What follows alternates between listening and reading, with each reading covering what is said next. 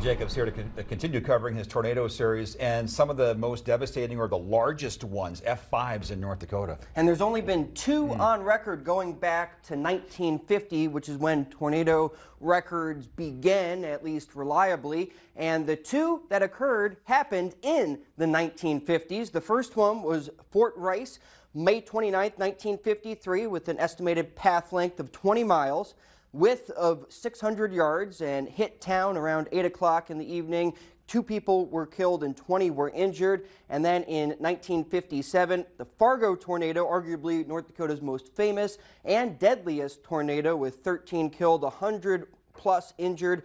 More than 1,300 homes were completely destroyed or damaged, and it was a part of a series of 5 tornadoes in the Red River Valley. But we're first going to start with the Fort Rice tornado, looking at the weather setup that generated this violent tornado, and Chauncey will explain that. That Fort Rice tornado was really what we would consider a classic springtime plains tornado setup. There was an area of low pressure that was moving across western South Dakota, kind of pointing up towards the Bismarck area, and there was a warm front that extended from that surface low pressure center across southern North Dakota. The temperature in the afternoon in Mobridge, South Dakota was 88 degrees, at the same time at Bismarck, 67 degrees. We had a lot of what we would call rich low-level moisture, high dew point sticky air, even into southern North Dakota. So even though the temperature at Bismarck was only in the upper 60s, the dew point was in the mid 60s. So it was cloudy. There may have even been fog around at the time. There was a distinct temperature difference across that warm frontal boundary, but there was still enough energy, even on the what we would call the cool side of that warm front, to fuel most likely a supercell thunderstorm. That's a really common pattern meteorologically for high-end violent F4, F5 type of tornadoes, and it appears that Fort Rice was in that position and that there was most likely a supercell that tracked along that warm frontal zone, probably originating in north central South Dakota. There's some evidence that there may have been a brief tornado near McLaughlin, South Dakota, and then later the Fort Rice tornado, the one that impacted parts of Morton and Emmons counties. That tornado crossed Lake Oahe. So you might have thought, you know, tornadoes, they're going to stop at the river. That's something many of us heard growing up. That tornado from 1953 is a great example of a high-end violent tornado that went right across Lake Oahe, and it didn't impede it one bit. So unfortunately, pretty much the entire town of Fort Rice was leveled, including the Conception Catholic Church, where pews were jammed 4 feet into the ground, just showing the strength of the winds with this storm. To get that F5 rating, you had to have maximum sustained winds at more than 260 miles per hour. There are even some accounts of the only thing that was remaining of the church was the Blessed Virgin Mary statue. Now, this tornado occurred one day before Memorial Day, which was on May 30th. Back then each year. So the general store, half the school, 16 homes were destroyed, car parts were carried half a mile. This man in this photo that was published in the Tribune the next day ran outside the Fort Rice bar and hung onto a fence post to prevent from being blown away. As the tornado hit, the Red Cross helped with the cleanup efforts and support after the storm, but the Fujita scale did not exist at the time, so they had to go back and assess the damage, looking at photos to determine the rating of F5. Now, the scale didn't exist yet because it was created in part thanks to the Fargo F5 tornado on June 20th, 1957. So the 68-year anniversary of the tornado will be this Friday. Dr. Ted Fujita came to Fargo to study it and help to create the F scale.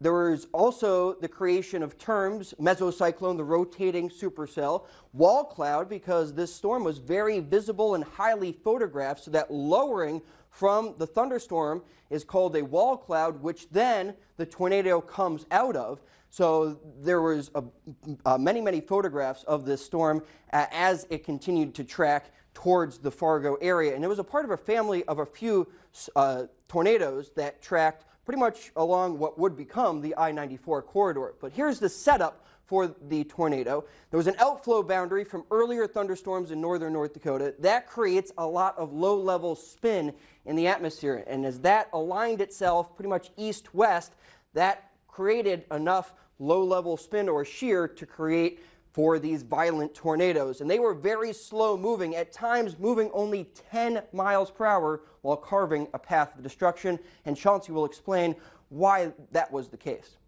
In this particular case, the presence of that outflow boundary and this supercell thunderstorm with its really intense updraft really tracking almost parallel to that outflow boundary likely enabled it to stay in an environment that was very favorable for violent tornadoes over a long time period. When we look at the winds aloft, high above the atmosphere in the Fargo case, they were strong enough to let the updraft rotate, but not necessarily strong enough to really move the storm along like a block in a stream really quickly. It slowly moved along, stayed in an environment that was very favorable for tornadoes, and so multiple tornadoes developed along its path. Really, the first tornado originating near Wheatland, North Dakota, a second one near Castleton.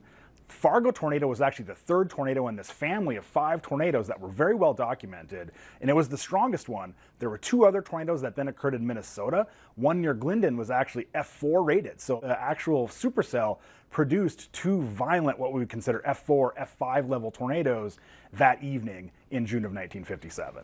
We can also see in the tracks that very often, and we see cyclical supercells is what we call them. These type of supercells that produce multiple tornadoes, that near the end of their paths, they actually was sort of turn a direction, a much different direction than maybe the tornado was moving the rest of its life cycle. So in this case, the tornadoes moved generally eastward, but near the tail end of their life cycle, shifted northward, diminished, and then a new tornado would form further off to the east by some distance of miles. The tornado carved a path right through the center of Fargo, gradually moving east and then northeastward. The Golden Ridge area of Fargo is actually where the most intense damage was. That's where they classified it as F5 type of damage. That's where many of the fatalities actually occurred in the Fargo area. And again, homes were completely obliterated, actually swept from their foundations. That's the highest end classification that's really drives that F5 rating.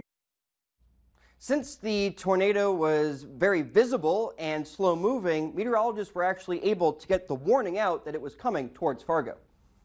I actually had an opportunity during the 50th anniversary of the Fargo 1957 tornado to visit with the Weather Bureau, which predecessor of the National Weather Service, forecaster that was on duty in Fargo the evening that the tornado happened.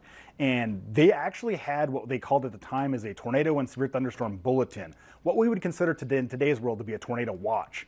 That was issued probably about an hour and a half in advance of the tornado.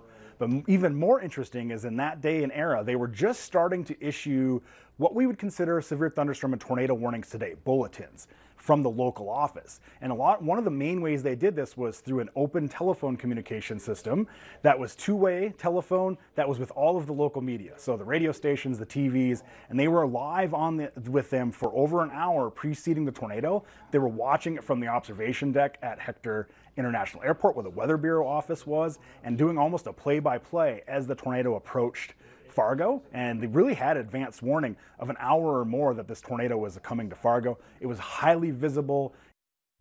And people actually congregated at the Weather Bureau office to get information, but then many people drove away from town to try to not be impacted. But you don't want to be doing that. We don't advise you to drive away from the storm because you don't know sometimes how the tornadoes could track. So true, so true. So amazing. And many thanks to Chauncey at the Weather Service for those sound bites. And you put Jacob does all this on his own. Yeah. And this whole series on your own free time here, whether at work or you're working extra hours. So thank you for that. A lot more coming up this summer more season. tornado series in the coming weeks. It's going to be great to see. Jake. Yeah.